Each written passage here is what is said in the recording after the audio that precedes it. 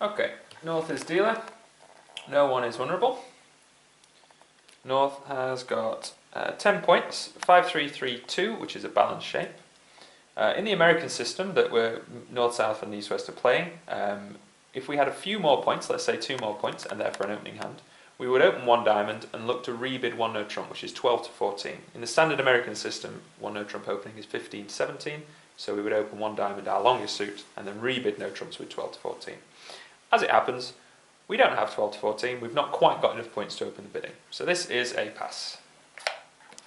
Now to East. East has got an interesting hand, distributional wise. We've got 7 points, 5-5 distribution. So this would depend on what 2-level openers you were playing. Typically, you tend to play weak 2s, 3 weak 2s in a standard American system. So therefore, 2 hearts would not be the correct opening because you need 6 cards in hearts. If we had that, i.e. that was the ace of hearts, it would be a perfect 2-heart opener. But given that we don't have a 6-card suit and we haven't got sufficient points to open at the 1 level, this is also a pass. Now to South. Okay, so South has got 8 points in total. Perfectly balanced hand again, so no long suit to open, no preemptive bid, no nothing like that. Again, if we had a few more points, let's say we had another ace somewhere, in the standard American system we would be opening 1 of a suit and then rebidding no trumps. In the American system we play 5-card majors, so if we did have, let's say, 4 more points, i.e. 12, we would open 1 club and not 1 heart, because 1 heart promises 5, so we'd open a club and then rebid 1 no trump, showing 12-14. However, we don't have enough points, so this is also pass. Okay, to West. Hopefully West has got an opening bid, and indeed they have. West has got 15 points in total. Playing SAYC, Standard American Yellow card, whenever we open 1 of a major, it promises 5 cards or more in that major, known as 5-card majors, simply. So in this instance, we would be opening 1 spade. That would promise 5 cards or more in spades to our partner. So we're looking to be bidding 1 spade, then 2 spades, which promises 6. We could alternatively bid 1 spade, then 2 diamonds. But I think it's good to get across a 6-card major suit if you have a choice of which one to do. So yeah, we'd start with 1 spade, promising 5 in our American system, and wait to see what our partner does. Now back to North. West has opened 1 spade.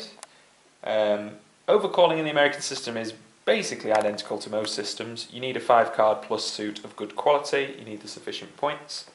In this instance, I would argue that the diamond suit is not of sufficient quality. Queen XXX, I mean Queen 9 to 5, it's just not good enough to overcall. We do have the points to bid 2 diamonds, we've got 10 plus points, but we don't have the sufficient suit quality. If you had something like that, then I'd be very happy to bid 2 diamonds. But unfortunately we don't, so therefore I would be passing. So, after a 1-level major opening from our partner, our primary objective is to support the major. Now, of course, because we're playing the American system, we know that there's at least 5 spades there. So we only need 3 for a fit. Unfortunately, we don't have 3, we have 1. So for a spade fit to be present, we need our partner to have 7 or more spades, which is unlikely. If we hadn't passed already, so if our partner had opened 1 spade and we hadn't yet bid, any bid at the 2 level is known as 2/1 or game forcing. So 2/1 game forcing is a classic part of Standard American Yellow card. So what that means is 1 no trump in response to a 1-level bid, instead of being 6 to 9, it's actually 6 to 11, because with 12 points or more you'd bid at the 2 level, whereas with fewer than 12 you must bid at the 1 level. That's because 2 clubs, 2 hearts, etc. would all be game forcing in Standard American Yellow card. Now we have an interesting thing here in that we have passed already, so our partner knows we don't have 12, otherwise we'd have opened the bidding. So 2-level bids promising 12 is a bit silly now, because we know here that we haven't got 12, so 2 clubs or 2 hearts promising 12 doesn't make any sense. So what a lot of players play is that 2 clubs, 2 diamonds, and sometimes 2 hearts, but normally 2 clubs or 2 diamonds, is a system known as drawery, which is a way of showing a raise in that major. 2 clubs would show a weak raise in spades, 2 diamonds would show a stronger raise in spades. Now some people play that 2 clubs would be a 3-card raise, and some people play 2 diamonds as a 4-card raise. Some players differentiate on points, and there's also reverse drawery where you turn 2 diamonds and 2 clubs around. As it happens, none of the above applies. We can't raise the spades at all, so 2 clubs, 2 diamonds being fancy bids of drawery don't even apply here. We can't bid 2 hearts because we haven't got sufficient points to do so. So the only bid we have in our box is 1 no trump. Because we've passed already, our partner knows we can't do a 2/1 bid anyway, and in fact they don't really make sense. So 1 no trump here would be semi-wide ranging in the sense that you'll be potentially slightly stronger playing the standard American yellow card. The key thing is that we don't want to be bidding at the 2 level with only 7 points, and we wouldn't be bidding at the 2 level whatever. The fact that we've passed denying 12 means 1 no trump is somewhere between 6 to 10-ish in that region, and obviously principally we're denying a spade fit, and that's the important thing. So 1 no trump is the correct bid. Okay, it's pretty much the same story for South. They didn't have a bid as the opener because they haven't got enough points. We haven't got a 5-card suit. We haven't really got anything to say as South, so it's a straightforward pass. Now to West's rebid. West has a choice of rebids, as I briefly mentioned earlier. We could bid 2 diamonds, showing 5-4, or we could bid spades again, promising 6. Interestingly, in the standard American yellow card system, 1 spade being 5 means that 2 spades is always a 6-card suit. So that would be good, in the sense that we're showing a 6-card major. I actually prefer that to showing 4 diamonds, because diamonds are neither here nor there. If we had 6 spades and 4 hearts, I would be more inclined to show the 5-4, given that we're showing 2 majors now, and then look to bid spades later to show the true 6-4. But given that this is a 4-card minor, I'm not particularly bothered about bypassing the diamonds to show the 6 cards in spades. That's what I'm thinking. So therefore, I would be rebidding 2 spades. I can't criticise a 2-diamond rebid because it is correct, but I think a 2-spade rebid is better because you're getting across a 6th spade, which is more important, in my opinion, than a 4-card diamond suit. So that would be my rebid, 2 spades. Okay, so back to East now. North-South are going to be passing throughout, so it's just a case of what's East going to do over this rebidding structure. So West has promised 6 cards in spades or more, but they have denied a strong hand. So 1 spade, 3 spades would be 6 plus spades and 16 plus points. In this instance, they're denying that number of points, so they've got sort of between 11 and 15-ish. So I know game isn't on, we've got 7, they've got a best of 15, and we haven't got a spade fit. So really, the correct bid here is pass. We don't really want to start bidding 3 clubs or 3 hearts, trying to play in clubs or hearts instead. We have got a spade, so we've got at least 7 spades between the 2 of us, and we don't want to be in game. So I would now let my partner play in their 6-card spade suits. So pass. Okay, so we're on lead to 2 spades. West is in 2 spades. There's immediately a standout lead that's hitting me here, and that's because I love a sequence lead. Sequence leads are so safe because they don't give anything away and they build tricks for your side. And the best sequence, of course, is Ace-King. So I would lead the Ace from the Ace-King of Hearts against basically any trump contract here. Against no trumps, you'd probably be leading your long suit, but against trumps, top of touching 2 is almost always your best bet. The good thing about the Ace from Ace-King being the best sequence is that you almost certainly win a trick, unless someone's trumping it, which will be unlucky, and you get to see the dummy, so you can then formulate where you think the defence might need to go. So I'd lead the Ace of Hearts in basically every trump contract from this hand. So, Ace of Hearts lead. Down goes the dummy. Okay, so Ace of Hearts lead obviously promises the king. Now we're in 2 spades, so I'd be looking at, when you're in a trump contract, I look at my potential losers and then look to see how I think I can decrease those number of losers. So from a left to right, from our hand perspective, we've got 1 certain loser in spades, the ace. We might have 2 losers in spades if they don't split nicely. If the jack gets rid of the ace and the king queen then fells the suit, i.e. the spades are 3 and 3, we will only lose 1 spade. But it's more often than not, when you're missing 6 cards, they will break 4-2. So it's quite likely we've got 2 losing spades, the ace and then the 10 and or 9 later on. Diamonds, we have 2 losers in diamonds here. We've got 2 small diamonds and we haven't got the queen in the dummy. So we've got to do something with these diamonds. Not particularly good, those diamonds. So we've got probably 2 losers here, probably 2 losers here. The clubs are much better. We've got no losing clubs, king, and we've got the ace on the table, so that deals with them. And hearts, we've got 1 loser. We're going to lose the ace, but we're not going to lose anymore. In fact, we're going to lose that right now. So it looks like 2 losers, 2 losers, 1 loser. That's what it looks like on the basis. That's before we've done anything, really.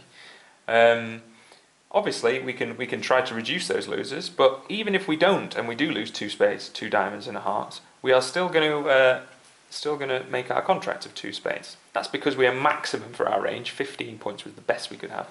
And dummies turned up with some useful cards, the ace of clubs being the main one, the jack of spades also is somewhat helpful. So the way to reduce losers here, we've got a couple of options. Spades could break 3-3. We can't really do anything about that. They're either 3-3 or they're not. So we get rid of the ace of spades, cash the king, queen, and see if they break. The diamonds, we've got an interesting situation. We've got jack 10 of diamonds here. So that's actually quite useful, because even if the jack or 10 loses to the queen, the jack or 10, whichever one you didn't use, will be remaining as a winner. So if we play the 10 of diamonds and run it, and let's say the queen is here, we've still got the other diamond as a winner. So that can actually immediately reduce our diamond losers to only one, even if the queen of diamonds is in the wrong hand, which will be on our left. The other alternative to get rid of these diamond losers would be to try and set dummy's clubs up. So that would be play the king of clubs, play a low club to the ace, and play a low club back to our hand, trumping it. If the clubs are breaking 3 and 3, we will then have club winners set up on the table. The problem with this line is that we have no entries to those clubs. So by setting up the clubs, even if they are 3 and 3, we can't get back to the dummy to then win the clubs to throw our diamond losers away on. So setting the clubs up doesn't really work because of our lack of entries to dummy. So to me, it looks like the best bet is going to be draw the trumps and take the diamond finesse. If the diamond finesse wins or fails, we will then only have one diamond loser. We might only have one spade loser if the trumps indeed prove to be 3 and 3. But we can't really do anything about that. They're either 3-3 or they're not. There is a very slim outside chance of jack 10 9 of hearts becoming good, and this will only happen if the opponents persist with hearts. So if they play the ace of hearts, which wins, and then they play the king of hearts, which we can trump, we might then be able to play the jack of hearts, setting up the 10 9 of hearts depending on where the queen is. The queen's on our right, we might be able to finesse the hearts and therefore discard the diamond losers on those heart winners instead. This relies on a misdefense, so I'm not going to count on that. Really, the defenders, when they see this long, threatening heart suit in dummy, should be turning away from hearts and probably switching to either trumps or clubs, because they don't really want to be cashing the king on the hope that we've got another heart, because they're actually setting our heart winners up for us. So basically, we need the trumps 3-3 to reduce trump losers. We're going to take a diamond finesse to see if we can reduce losers there. It's likely we'll lose one diamond and not two. So therefore, we're going to lose either 1 or 2. We're going to lose 1 here probably and 1 there. So we're going to make probably 9 or 10 tricks depending on how the spades break. Interestingly, if we cash the ace-king of diamonds, ridding ourselves of diamonds, and trump a diamond in the dummy, that looks like something attractive to do, but actually isn't that good, because the ace-king is killing the jack-10, which are useful, and we're then ruffing with the jack of spades, which is very useful with regards to the spade suit. So in fact, it's better to just draw out the ace of spades with the jack and then take the diamond finesse as our kind of second plan with regards to diamond losers. But yeah, it looks like this contract is safe. We're just a case of how many over tricks. If spades break, we're probably going to make game, which is a bit annoying, but we shouldn't have bid it, so that's fine.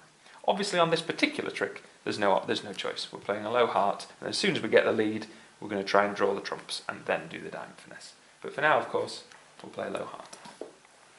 Okay. So, South has got to decide what card to play on the ace of hearts. Now, it depends on their signalling methods, and it also depends on what South thinks about the heart suit. If we look, jack 10 9 looks somewhat threatening in the dummy.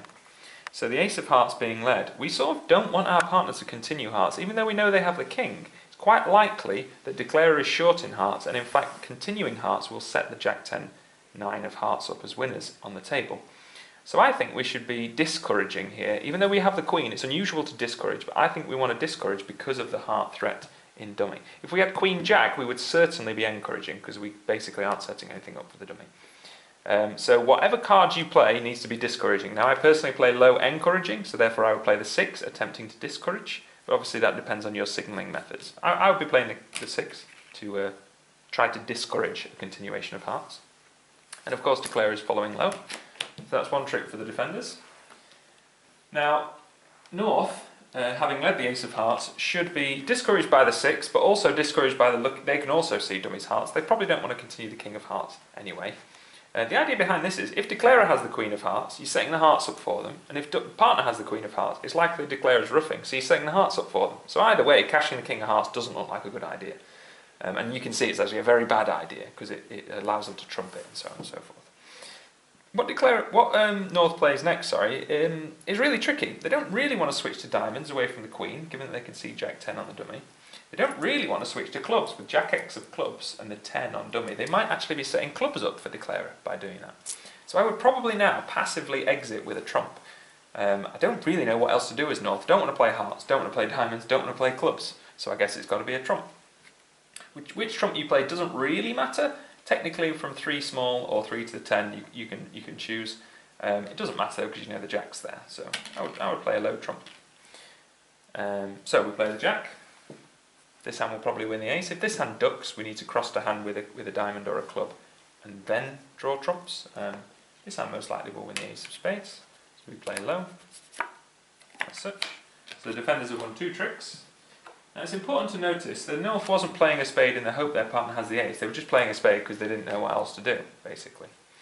And now this is where something interesting can happen. Now South can lead hearts from their hand, because South knows that North has the king of hearts and suspects that Declarer is short in hearts, but you're now not setting the hearts up because you're leading a low heart, which Declarer has got to trump before the king of hearts has been played. So the difference there is leading the king of hearts, you can trump it and set the jack 10-9 up, whereas leading a low heart through Declarer, the king of hearts has not yet been played, so the hearts are not set up. So it's a good idea now to play hearts. See, it's important you see the difference there. Leading a heart from this hand is okay, leading a heart from this hand is not as good, because of where Declarer trumps it. They have to trump it in second rather than fourth. So we would trump it, because we don't want to lose hearts unnecessarily. North plays small, and as Declarer we now have the lead. Now we should have been counting trumps. You should always be counting trumps when you're a trump contract. We've played 5 trumps so far. We've played a round of 4 when it went low, jack, ace, low, and we've just trumped in a heart. So that's 5 trumps. We have 4 is 9. So the opponents have 4 left. We're hoping the king, queen of spades will fell the spade suit, i.e. the spades are now 2 and 2, and therefore we can turn our attention to diamonds. As it happens, we're very lucky. You can see on the king, queen of spades, which are the next 2 tricks we're going to play, both opponents follow to both spades. That's very nice of them. So it means we don't have any losing spades. So we only actually lost 1 in total, the ace. So those 2 spades get played, and those 2 spades get played. Now what I would throw from the dummy is basically any black card, apart from the ace, obviously. That's a bit daft, really. I would keep the jack 10-9 of hearts, because they're somewhat threatening against the king-queen. And I would keep the jack 10 of diamonds, because they're somewhat threatening against the queen. The clubs are not going to be useful to us. Even though we might set them up, we've not got the entries to do so. So I would throw 2 clubs on these 2 spades. And we've now drawn the trumps rather nicely. That's because they broke nicely as well, to be fair. Now I would turn our attention to the diamond suit. It's practically guaranteed we're going to lose 1 diamond in this suit, because even if we cross to the dummy with the ace and lead the jack of diamonds, even if the queen is in the right hand, which it isn't, but even if the queen is in the correct hand on the right hand side, they can play the queen on the second honour, and then the 9 of diamonds will be a loser anyway. So we actually can't really avoid a diamond loser. So what I would do, I mean you could cross the ace of clubs, lead the jack of diamonds and lose it to the queen, and or get covered by the queen, but we're going to lose a diamond, so I would just play a low diamond. They would probably hop up with the queen. As it happens, it doesn't matter, but they probably would hop up with the queen, concerned. Difficult for the defender to do that. If they duck once, they can see their partner doesn't beat the jack. Again, it doesn't actually matter, because we have this little diamond still. We're still going to lose a diamond. So whether they play low or the queen, either way we're going to lose 1 diamond. Let's say they play low, which is like the slowest way for the defenders.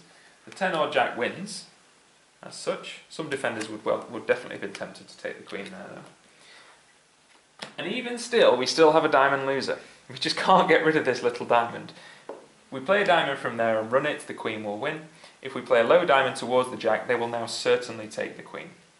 So there's no way of avoiding it. We don't have the 9 as any threat against the queen in hand. So we're just going to lose a diamond. No way of avoiding it. The best chance, I suppose, is play a diamond to the ace-king, knowing the queen must be on our left, and then sort of running all of our trumps and winners and hoping that they throw the wrong card away. So now the best bet, psychologically speaking, mathematically we've got no chance of avoiding this diamond loser, but psychologically you might play these winners, this winner, and these winners in the hope that this 5 of diamonds suddenly manifests itself as a trick because they've thrown everything else away. But good defenders, what they will do is they will hold on to suits separately.